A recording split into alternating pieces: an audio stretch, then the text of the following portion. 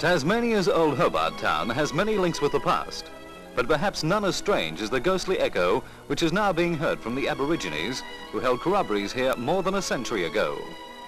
The voices from the past are on cylinders from an old Edison recording machine and are the discovery of Mr. M.J. Longman at the Tasmanian Museum staff, who has spent many long hours piecing shattered fragments together with glue and beeswax. He regards the voices, which have survived half a century, as an important historical find, for they show a greater musical advancement than the simple rhythms of the aboriginal tribes of the Australian mainland. Mr. Longman and his staff are slowly transcribing the music, putting it on paper, as well as recording it onto modern tape. In 1899, this group made the original recordings with their primitive equipment.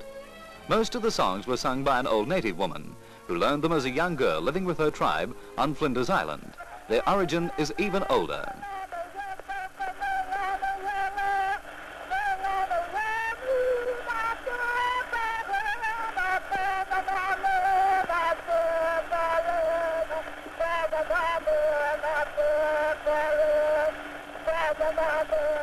These are the only known words of a race now extinct.